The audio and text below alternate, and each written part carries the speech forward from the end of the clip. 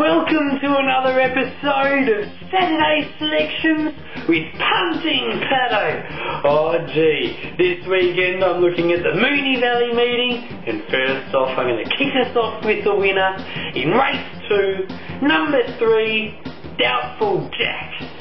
This bloke looked pretty smart when he won on debut in June.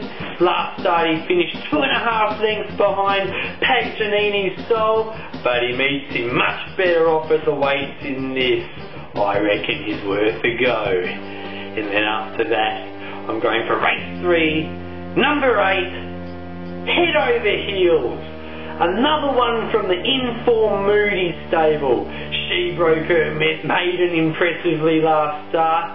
This is a bit of a step up, but from barrier 6 and a bit of natural improvement, she could give this a shake.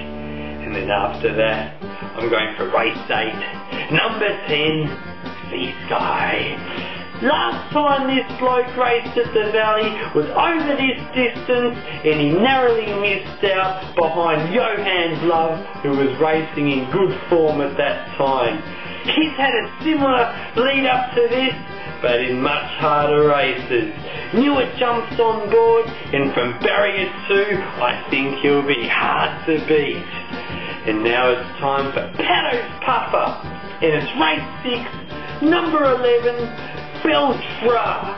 Look, this fella kept stepping up to the plate last preparation. His last start was a win at the track in distance. Look, this is his toughest test, but he only has to carry 53 kilograms, and he should be a nice little price. And now it's time for Double of Glory. Double of Glory, what is your tip? Can you tip us a winner or two? Thank you, Dartboard, my Dartboard of Glory. Oh, Dartboard of Glory's been on fire lately, hasn't it? Ha ha ha! Oh gee, ha ha! And now it's time for our favourite Queenslander, Keith! He's a good bloke, he's a Queenslander, his name is Keith, oh yeah!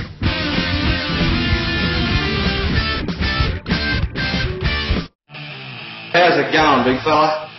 That's good, good. I knew you'd be well. Now look, we'll start in Sydney. Race 6, there's a mare by the name of Court Clary Connor Strains resuming down there. Over 1150 metres. Look, 1150 might be a touch short for a fresh, but it might be just long enough with plenty of speed up front. So I'm hoping she'll be storming home late and getting the bickies. If she doesn't win, she should run a hole at least for us. And then we'll go up here to Brisbane in the Recognition Stakes over a mile. And Pepperwoody, I like Pepperwoody. He's one of the best horses we got up here in Queensland, trained by one of our best, Liam Birchley. When this horse is ready to win, he loves the mile by the way, when he's ready to win, he's very hard to beat. He'll go very close. And another one here in Brisbane, just quickly, is over the 2,118 metres to be exact. Class 6 is a horse by the name of Fortin 1, who ran second last start at huge odds, and I don't mind telling you some nice bets will land here at headquarters, Patto, because it was stiff its 2 starts before that. Anyway, it's on the 7-day backup, and it's a tough customer, and I reckon it'll race very well again. These stayers normally do when they race well 1 week, 7-day backup. They normally back it up here in Brisbane, and then they go missing after that. Alright, Pat, have a good time on the putt, mate, eh? Hooroo. Oh, thanks, mate! Oh, thanks, mate! Ha ha ha ha! Oh, gee, he's a good bloke, isn't he? Hope you back a few winners on the weekend, mate! Ha ha! Oh, well, I tell you what, I've written a crackerjack new song. Here it is. Take it away, Patto! Just 1 month of the year to go. I wonder if it will go slow. In Perth we've got the winter bottom. It's gonna be a crackerjack race.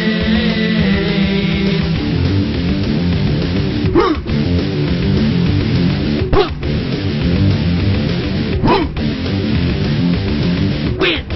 Punting Patto is my name. Horse racing is my favourite sport.